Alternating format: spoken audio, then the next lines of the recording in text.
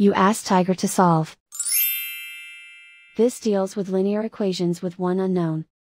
The final result is x equals -7/3. Let's solve it step by step. Group all x terms on the left side of the equation. Subtract 7x from both sides. Group like terms. Simplify the arithmetic. Group like terms. Simplify the arithmetic. Group all constants on the right side of the equation. Add 9 to both sides. Simplify the arithmetic.